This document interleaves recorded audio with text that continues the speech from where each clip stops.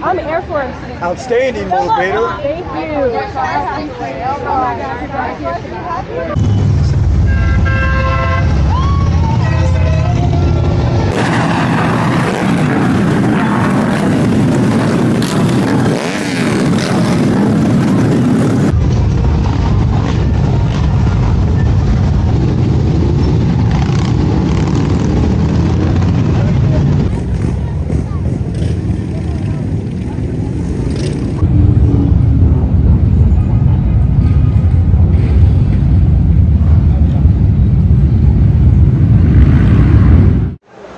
During the war, if somebody in your family was in the service, you put a blue star in your window at home, and you could look down the block if it was an urban area, and you'd see like a whole apartment building with blue stars.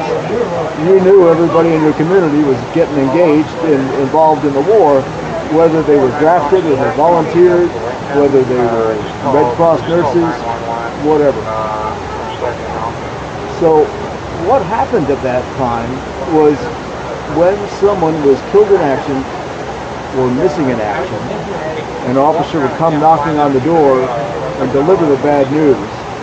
But the family knew at that moment to turn their blue star to a gold star. But in that wall, what's hard to see from here is that no two stars are exactly alike, just as no two Americans who served in World War II were exactly alike. Whether it be the mass, whether it be the patina of gold applied to the stars, whether it be their circumference, they're all distinctly different. And there's about one star for every 100 Americans who never came back that we remember this Memorial Day weekend.